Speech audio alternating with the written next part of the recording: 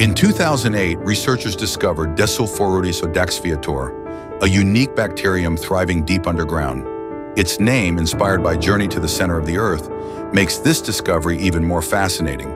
But where was it found? Deep within Mponeng Gold Mine in South Africa, the world's deepest active gold mine, plunging 4 kilometers below the surface. At such depths, temperatures soar to 150 degrees Celsius, requiring 6,000 tons of ice slurry daily to cool the mine. Despite the extreme conditions, Mponeng produces 8 metric tons of gold annually, accounting for 16% of the world's total gold production. But beyond its riches, this discovery raises a profound question.